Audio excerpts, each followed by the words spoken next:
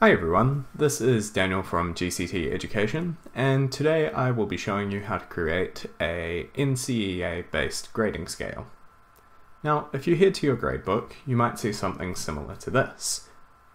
Schoology by default runs off a 0 to 100 point-based scale, and when you're marking against NCEA standards of NAME, it can be quite difficult to tell at a glance what your student has actually achieved.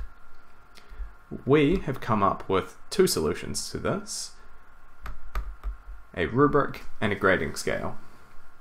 Now, by default, this will run off 0, 1, 2, 3, with a 0 being a not achieved and a 3 being an excellence. Now, you can use this via a rubric, which I'll show you how to do later, which will look something like this.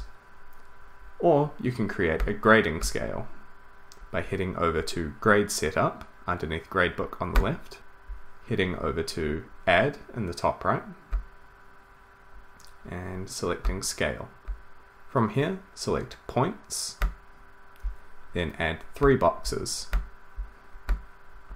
Fill these in with 0, 1, 2, 3, and add the relevant description.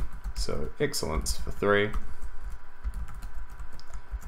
merit for 2, achieved for 1, and not achieved for 0.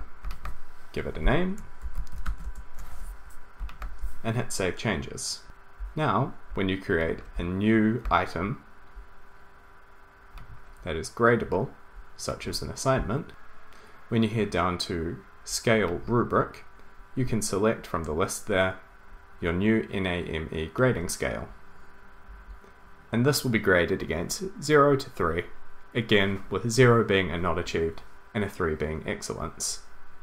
This should bring a bit more consistency and ease at a glance to see what a student has earned based on the NAME grading scale.